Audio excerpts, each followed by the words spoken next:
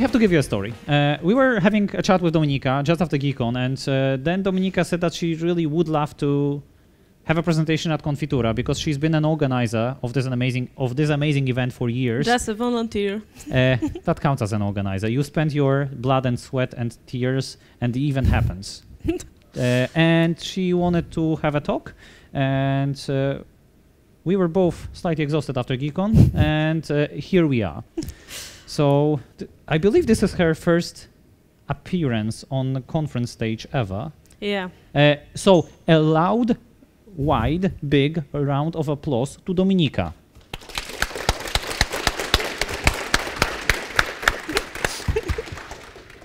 And now we can start. So the talk is, what do I do with 1,000 calls? Our names are here. I believe the talk is recorded. So if you need any slides, you can email us, you can tweet at us, and we will be more than happy to share the slides with you. No need to take pictures. If you want to tweet, of course, go ahead. If you want to do something else, just be respectable of other people. And about us.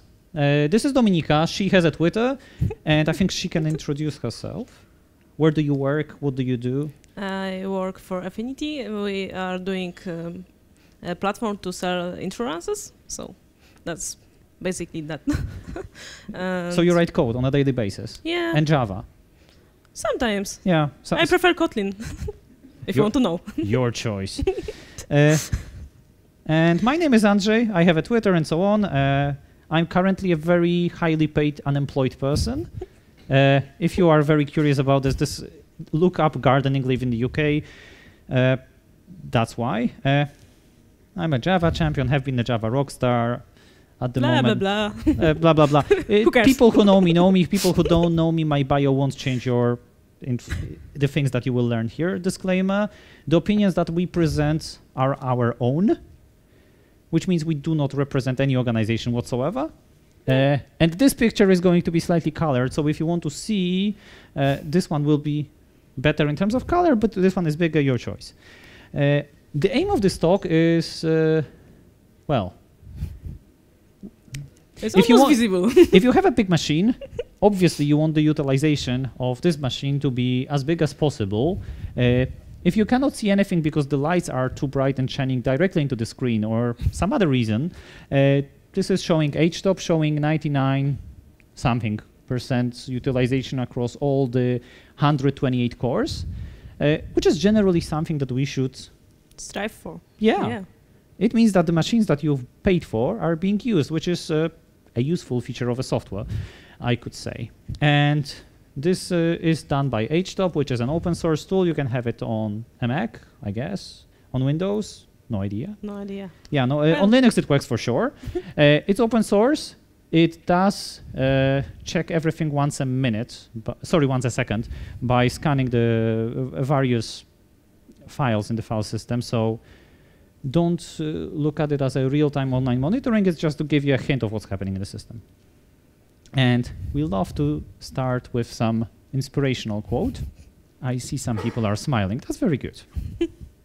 And what we are going to talk about probably might not apply to a typical Spring, Hibernate, Kotlin, definitely not Node.js, definitely not Ruby kind of application. Yeah, that text is supposed to be white, but doesn't matter. This is about a very special piece of software that was doing, I believe, agent-based simulations. Yeah. So agent-based simulations, which means trying to replicate what's happening in the world. Very CPU expensive activity. Yeah. So you want to burn the CPUs and have coffee while it's running. Even Spring PHP, nothing relevant. Who here remembers their first computer? I'll start with you, our new speaker. Yeah, I think it was some Intel Pentium, maybe. Wow. I'm not sure. But you remember having a first computer? Yeah. For me, that was an Intel 386. Ooh. Ooh. Some of you might have started before that. Let's do it in a different way. Intel users in the room, raise your hands. Yeah. AMD users in the room, raise your hands. Yeah, perfect.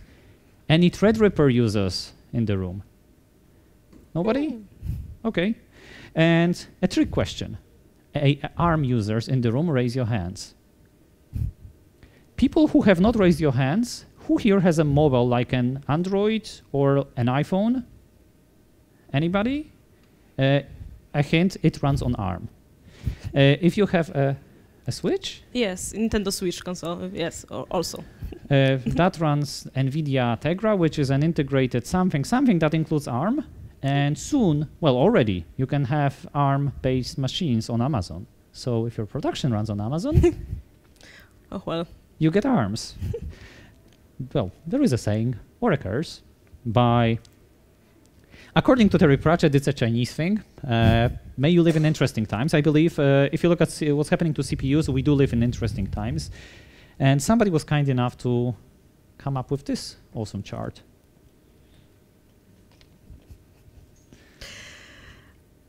Oh, well. I think what the arrow is pointing at is that frequency kind of plateaued. Yeah. Interesting, isn't it? It's interesting, but I'm curious. I was really hoping to see 6 gigahertz or 7 gigahertz in a CPU, and then nothing. Well, you can get 5 now. But what happens instead is watts stopped increasing as well. So CPU still only can brew you a coffee if you wait long enough and nothing more. So what's happening here? That's an interesting question, isn't it? Well, we have... I guess you're trying to say increasing core counts. Yeah, we have increasing core so counts. How many cores do you have in your desktop? Cores, I think 8. So 8 cores. How many in your phone? I think 8. This is crazy. So you probably have noticed that frequencies plateaued. Typical power in per CPU has plateaued. Instead, where we gain performance gains is number of cores. The craziest machines we were able to find on Azure are these. You get 20 Intel Xeon E7-8890 V4 CPUs, which gives you 480 CPU cores, which after hyperthreading, if you're not afraid of Spectre, you can get 960 CPU threads after hyperthreading. I'll let that sink in. 480 cores, 960 threads. That's a lot. And then there is this Microsoft test machine where they test Microsoft Windows kernel. Not that I use Windows heavily, it's just an interesting thing they did. And they have 1792 PV cores, which means over 1,000. I don't know about you, but my university did not prepare me to write software for anything above a few. Did yours? Not really. No. So yeah, let's have a look at supercomputers. Year 2010, June, position number 37. We get 1280 cores to be the 37th fastest supercomputer on Earth. 1200 cores. Easy, isn't it? Easy. If we look at the machines that we've seen, well, you buy 2 and you have more already. Of course, time has moved on. So currently the leaders are around almost 2.5 million cores, and so on and so on and so on. Details. Which brings us to an interesting thing that we want to and have to talk about, because that's going to bite us, and that's going to bite us even harder and harder.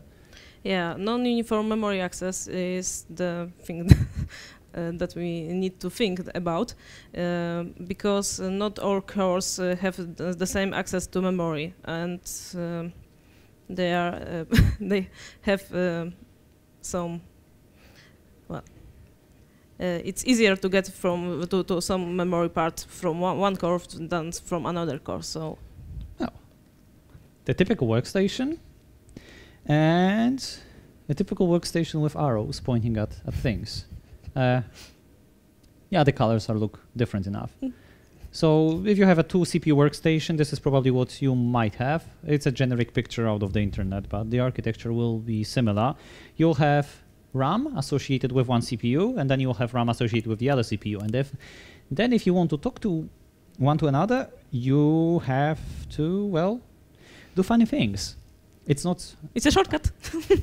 Yeah, it's a shortcut. It's a shortcut. It's well, it's the only way, because you cannot cheat physics. You cannot cheat light speed, and you have to pass different interconnects. It depends on which manufacturer and which era you're looking at. But if you have a workstation like that, you can use NUMA-CTL to tell you what kind of hardware you're running on. And if we look at a traditional Xeon, there is a nice Linux tool called LSTopo, which will show you and print out a nice PNG with the architecture of a CPU, or a two CPU machine. It has all the cores. It has all the hyper-threaded cores. And zoomed in, it doesn't look much bigger. But if you want to have a look at core number 0, here it is. And it's paired with core number 28, which is the hyper-threaded sibling of it. So if you are on, let's say, Amazon, if you want to not use the hyper-threaded cores, you can just bind your software to core number 0, 1, 2, and so on, to basic to the first half. So if you have two single-threaded pieces of software, what can you do? Well, you can let the operating system figure it out, and then where will it run? Oh, somewhere. Somewhere. Well, that's correct. The operating system can shuffle it around, can interleave it with other pieces of software. Can move it from core to core. Why not? Can it do cross domains across NUMA? Maybe, because you didn't say anything. So if you want to run software that is good at running a single-threaded workload, you want to isolate it to a single core. Why? Because each physical core will have its own L1 cache for instructions for data, its own L2 cache. And you can see from this diagram, or if you are interested and want to look at the slides, the L3 cache is shared in the package. And then the right question would be, how does it affect me? Especially if in professional capacity you are in that situation that you are writing software on something like this that we are presenting from. So I write my code on a MacBook, leave me in peace. So let's run a benchmark. The benchmark, it doesn't matter really what it does. The gist is more is better. Same shape of a symbol means the same benchmark. And we have two machines. We have a MacBook, machine M, and we have a workstation, which is called machine Z in the bottom row. What can we see? I'll give you a hint. The things have flipped. Not only does the MacBook CPU look faster, but which benchmark runs faster on which architecture, that's the opposite. It would be useful to know what exactly was running, but what we wanted to illustrate here is the architecture of what is being run affects the software heavily. If you have something that's single-threaded, or if you want to play a game, recent CPUs do something very interesting.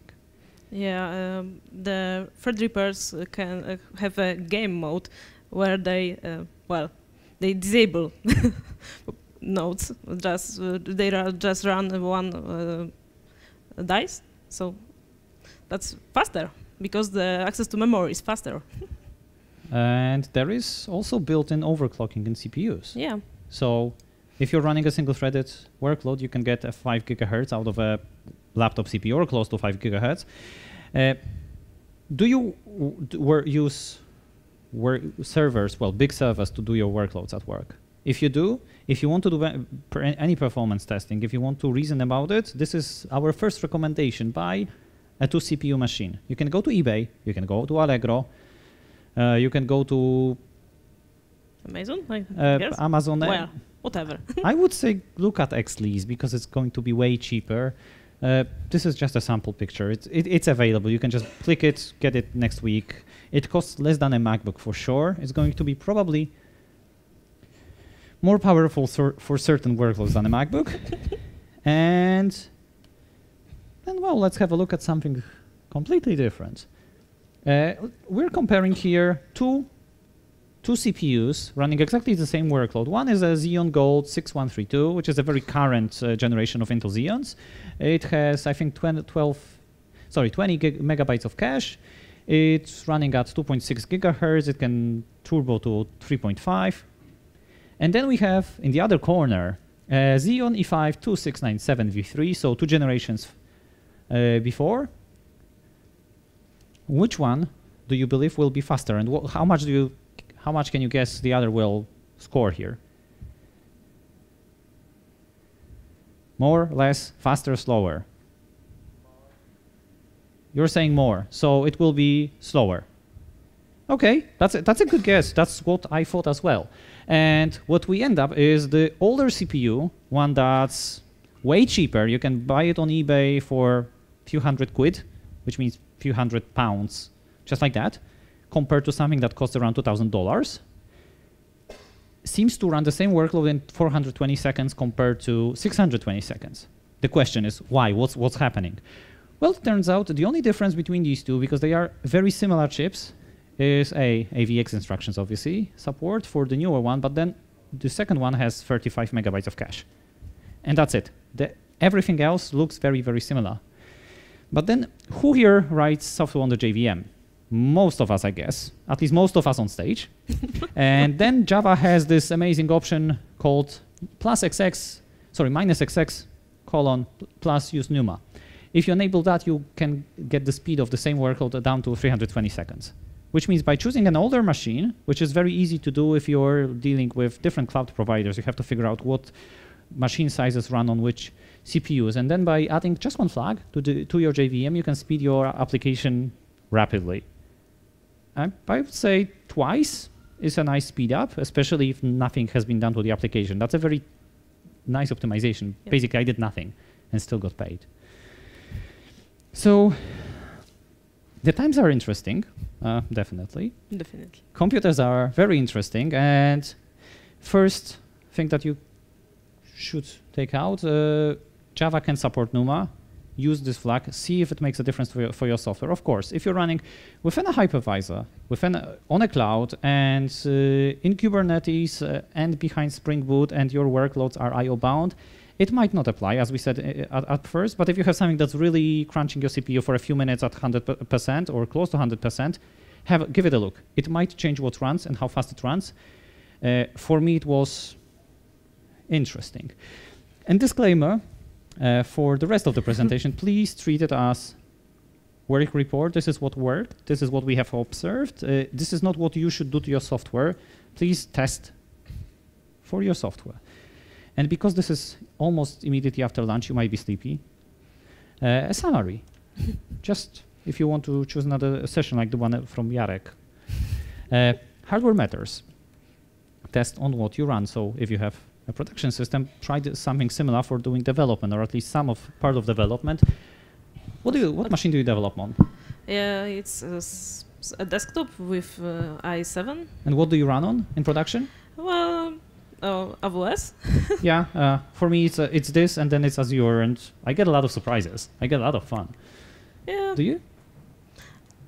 Sometimes, yes. There are some weird quirks. Well, my workstation is definitely faster than production, so it's always kind of funny to see how slow is the production. So, same here. Also, profilers will lie. If you're using JProfiler, if you're using your kit, it might give you numbers that might not accurately represent reality. They are useful tools, for sure, but they might misrepresent it. Benchmarks, especially JMH, might lead you to wrong conclusions. What it produces is numbers. It's up to you to verify this. If you're optimizing a production system, look at the end-to-end. Techniques that you can explore, event sourcing, CQRS, algorithms. Reactive is a new thing on the blog, but it runs reasonably well on paper. And if anything seems applicable, please buy a multi-CPU computer. And then let's have a look at an Azure instance, one called Standard M128S. And this is the architecture that we get. And this is funny thing about Azure. I think I got once we did it, we've had something Epic-based there, and then we started having Intels. So I won't share too many details. But what we wanted to talk about is, you mentioned Threadrippers. And Threadrippers are consumer-based epics.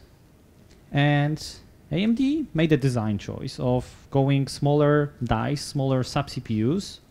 So basically, the left side of here is what Intel does, and the right side is AMD. And you can see the green things, or, well, the infinity symbol. I always forget what it's called. Infinity something. Infinity Fabric. Infinity Fabric, yeah. So those dice can talk to each other, but obviously, as you've seen with NUMA, there is some latency penalty to pay if you are crossing the Infinity Fabric. Some, not a lot, but a bit. So all of the dice are effectively fully powered CPUs. So they could be just cut into four, and you could have four separate CPUs, but instead they wanted to deliver one package that has 32 physical cores. And you can see the important bit at the very bottom. 32 core die costs 60% of what a traditional one big die with everything would cost. And then we have Threadrippers, which you mentioned. Can you spot the difference between this and the EPIC that we've shown you just a bit behind? Anybody? This could be worth a ticket to Spoina, by the way. Okay. So the difference is marked in color in this chalk. Speak up, speak up. Yes, this is exactly what's happening. So Threadripper is, some people say bastardized, some people say cut, limited, downscale, whatever you want to say, version of an EPIC. Obviously not to compete. It limits performance a bit, but you get a lot of compute units and you only half of the CPU gets direct RAM access. Those two marked in purple. Yeah, kinda, maybe. Depends on which screen you're looking at. They don't have direct RAM access, so they have to go through an Infinity Fabric to get to RAM. So they have to use their neighbor as a proxy already. And then you can have what does it look if you have a dual socket, so dual physical CPU. You get 4 dies, and it becomes a very mixed picture. And then some people, especially Intel proponents, say, well, this is nonsense. This is AMD's approach. But then Intel, very recently, in April, announced that their 9200 Xeon Platinum line is going to be exactly like that. 2 CPUs are going to be glued together to form a bigger CPU. So glue all the way. Or a joke in Polish. What does it mean to us? You cannot treat a whole CPU as a thing that's linearly scaled across. It's going to be independent units, and your software, if it's supposed to be efficient, should treat it as such. As such, yeah. So what makes sense to me? Which one should I run my software on? Well, obviously the answer in IT is always. Always. It depends. Somebody was kind enough to do a small cloud comparison. I'm not saying that this is the cloud comparison you should always follow. However, it's there and somebody updates it or did update it a few times, so it's already good. So the question is now, where do I test it? I have a workload, I'm running it in production, or I need to choose a production. Which one should I buy? Here we can say beware of something, finally. We will say beware of the clouds with an asterisk. Sometimes, under specific conditions, they might mislead you. So here is a chart of how long does some workload perform on a cloud provider. We will not tell you which provider because we don't want to start a holy war, but because 2 of them start with a letter A, saying it's a cloud provider A gives you nothing or close to nothing. Anything interesting in here that you can see? No, if not, Dominika, what's good about this picture? Obviously, it's colorful. It's a nice slope. I think I could ski from it. Maybe the middle bit, because the top, I'm not that good of a skier. I like living. Well, the shortest run and the slowest run, well, they are not close enough to each other. The longest run is like 6 times more than 6 times more than the fastest run. So it really gives you. It sounds like a big difference. 6 times? Yeah, 6 times. So 2 hours, 12 hours, same cloud, same thing? Yeah. Why? Why can it be? Why is that so? It's a good question. Probably because there are some neighbors on your machine, so they can affect you. They compete for resources with you. Can I do anything about it? Well, you can buy your own data cloud. That's a solution. You can buy dedicated hardware in the clouds as well. Yeah. I think I've heard some people take a bunch of machines, do a basic performance test of each, and then just throw away the slowest. It's a thing you can do, and with minute billing, that works. And I believe this is a replicated slide. Yeah. That's another interesting observation. 50% of the samples took more than 1.3 times the fastest, which means, imagine you're doing performance analysis of what's happening, you've made a difference, and you've made some code changes, and you want to run it, and you want to see what's happening.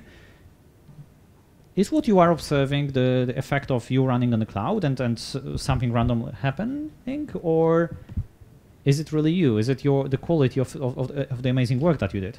No idea. As in, without running this test a lot of times, you cannot statistically significantly say. 15% of the samples took twice the fastest sample. The question is, was it the only strange workload like this? And the answer is, no, that's another one. And we could give you another one, but you get the gift. You get the gist. Clouds do misbehave. It's a known fact. They do run production reasonably well, but if you need something very repeatable, very controlled, you need to have a separate, as you said, by your own hardware for performance testing, having a P-lab, having some old workstations under a desk, especially of a left person. Just do it. Should you stop using the cloud? Should I? I think we'll give you an answer. I don't know. Do you know? Should they stop using the cloud? Probably, maybe. It depends. It all depends. Check your requirements. One talk that we have to recommend. It's an awesome talk. Yeah, it's awesome. It's called How Not to Measure Latency. It's by the acting CTO or the active CTO of Azul, even though that there is another person with similar role there.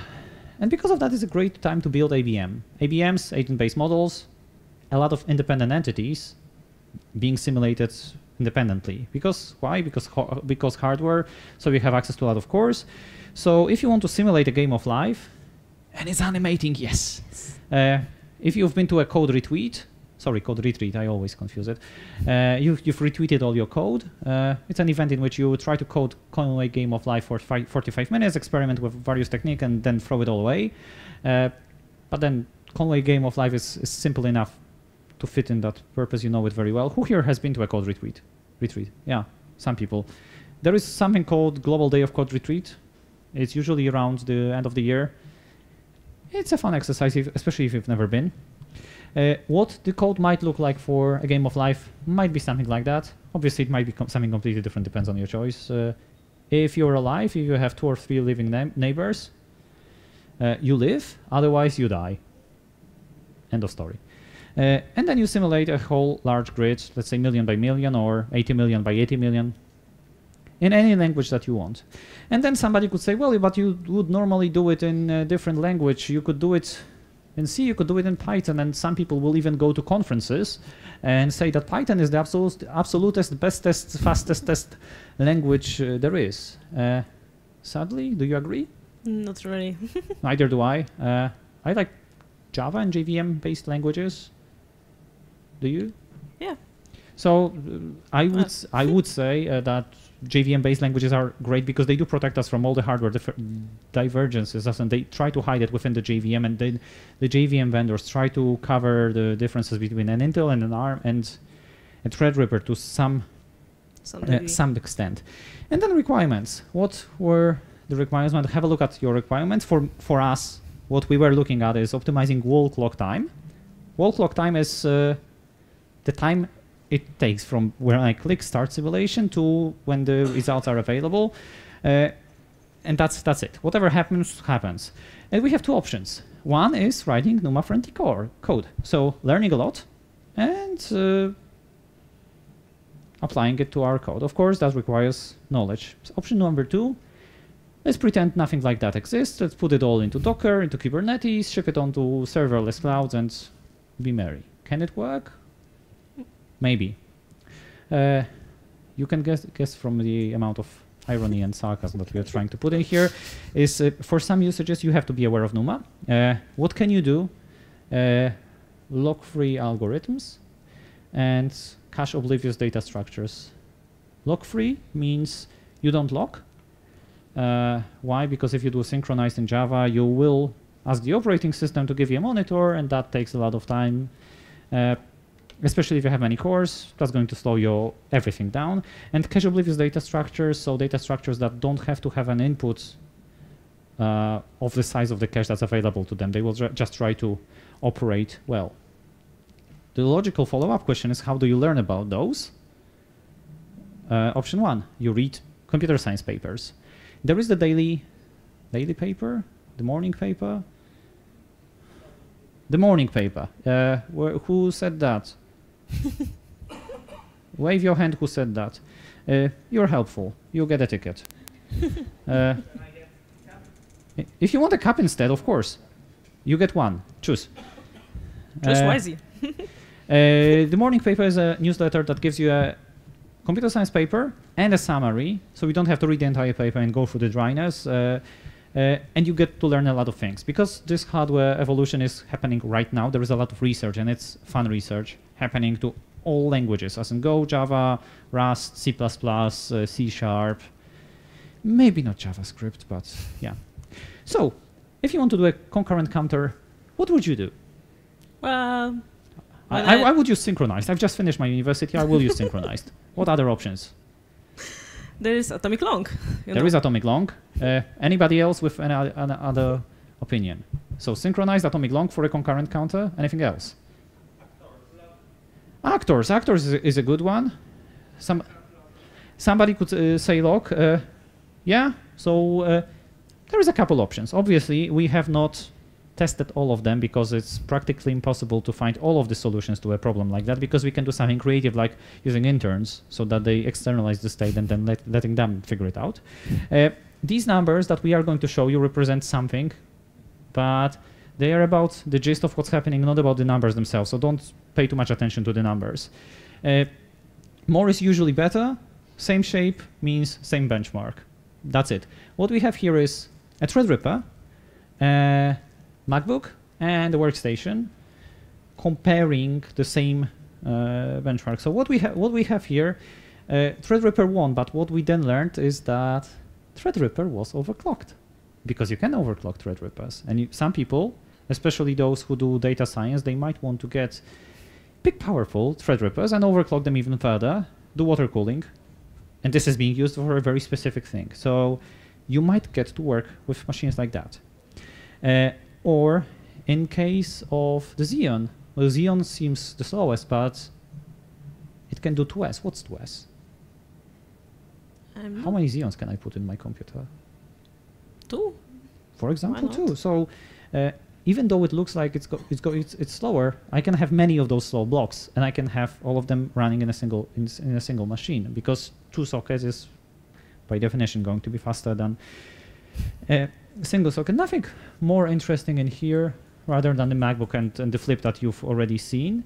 But then let's compare two other machines. So the top of the line AMD Threadripper that has 32 cores, and the 28-core CPU from Intel, the i7-8890V3, which used to cost around $10,000. I would say that the difference is massive. Any guesses why? The difference is in the cache size, and for that benchmark, it really did affect it heavily. What should you do about it? Try on the hardware that resembles what you're running on. That's it. And also, there is a command line thing available on Linux, not available on the Mac, because can Mac do multi-core, multi-CPU configurations? Do they ship them? I don't think so. Why would they bother? Yeah. You can get a very nice cheese grater, though, soon. But you can do NUMA CTL, so you can say processes which cores they should physically use, and prohibit the operating system scheduler from using other cores, there is a nice library by the OpenHFT people, which is called Java Thread Affinity, which is telling the Java threads to run on specific cores and specific cores only. You can also, instead of doing a large process, have smaller processes and talking over localhost, because localhost as a network socket works reasonably fast for some reason. I have no idea why. You can talk over memory mapped files. So you externalize the state, but you ask the operating system to be the intermediary. And there are two example libraries that do something that works with that very well. They are there in the bottom. You will get the slides, so don't worry. And now we can have a break for water.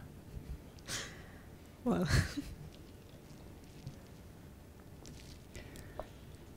So, as we said, times are interesting.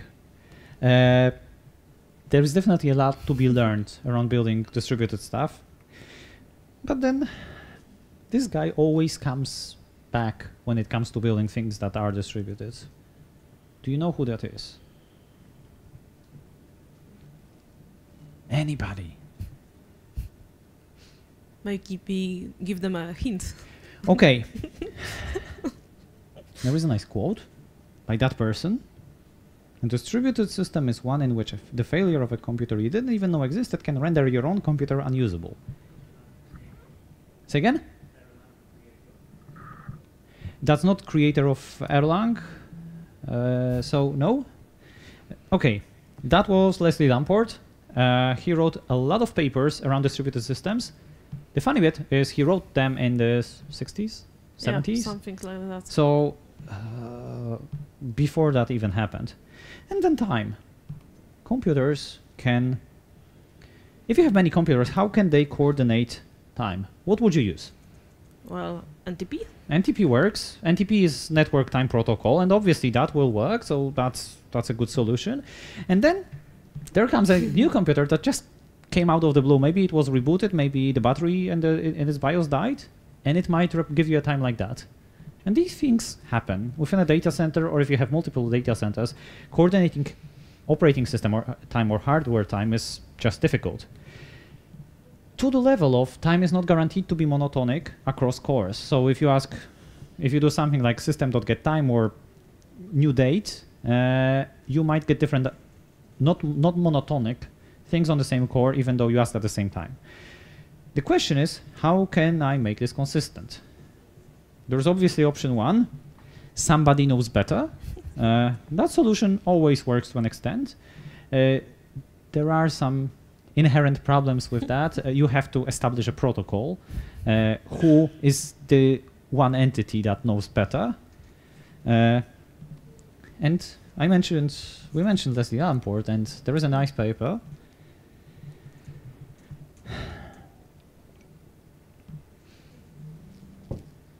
That talks about clocks that can only move in a specific direction. And if you have time as a thing in a system, you can use this paper as a basis. Consider system time, so the operating system time, as something separate from what your logical piece of software uses for time input, or have a dedicated way to get time input, and then have your own some sort of notion of time. Papers that we can recommend around the area. I'll leave the subjects there. And then let's take a step back. Those computers, many computers, I have many computers. How can they talk to each other? What will they use? Network? Network. So if you have a switch, at the top of the rack, there is a top of the rack switch, obviously. They will usually use something like that. Some sort of fancy network hardware, usually running much faster than 1 gigabit that you get at home.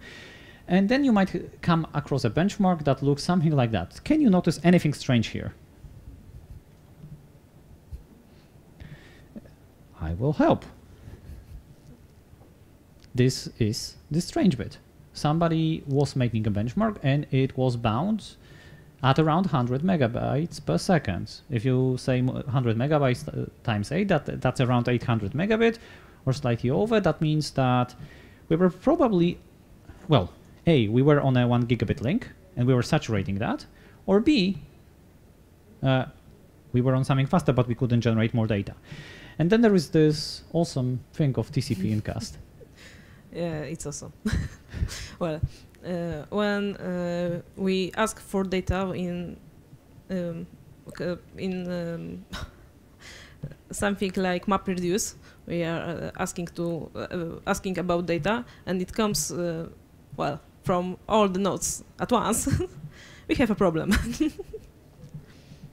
That problem, luckily, is easy to solve by buying more expensive, well, better network hardware. But that brings us to the subject of network. And with network, there is a notion in Java that's very closely connected to using the network. Yeah, the serialization. So yeah, serialization. Let's consider something simple. A game of life with a population of the UK, which will be 80 million, and each of the neighbors has to send 1,024 bytes of data. Yay, we get pictures. That's around 76 gigabytes of data. That means that over a gigabit connection, you will end up taking 10 minutes just to transfer this. If we switch to a 10 gigabit connection, can we assume that it will only take 1 minute? Yes or no? Who thinks yes? Somebody brave, okay. Who is asleep? Good. The answer is, I don't know. I would hope that it should be, but it means that your software needs to be fast enough to be able to saturate a 10 gigabit link. That's not an easy requirement to do. Obviously, if you are in that space, if you can saturate 10 gigabit or more, you're happy, but usually there is a culprit, and the culprit that we are very frequently guilty of using is called? Oh, we so love JSON. What's wrong with JSON? I don't know. It's readable, kind of. So, speaking about JSON's problems will be too long, and we have a few more slides to go. So, we please ask you from here, don't use large JSONs. If you want to run debug, sure, but then switch to something binary because it will be faster. Just that, please. If you need a protocol, a data transfer solution that will work out of the box and will be reasonably quick and will not use JSON, we give you a hint. This works. This works reasonably well, and I would call it fast. Would you? Maybe. Yeah. Why not? So give it a try. Other thing, what techniques work?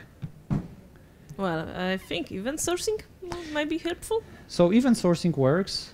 Why? Because you cut events, so you emit the state changes, and you emit them, and you let somebody else handle them. Actors work. Somebody here mentioned actors. I think you were quite active. Do you want a ticket to Spoina? The person who mentioned Erlang, I believe you were on the right path, so ticket or mag. Choose yours. And reactive is something new.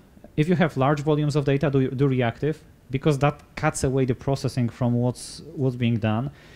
And we did say many single-threaded processes might work for some workloads much faster than one large multi-threaded process. Why? Because you don't have to synchronize, you don't have to coordinate. This is effectively reinventing MapReduce. Yeah.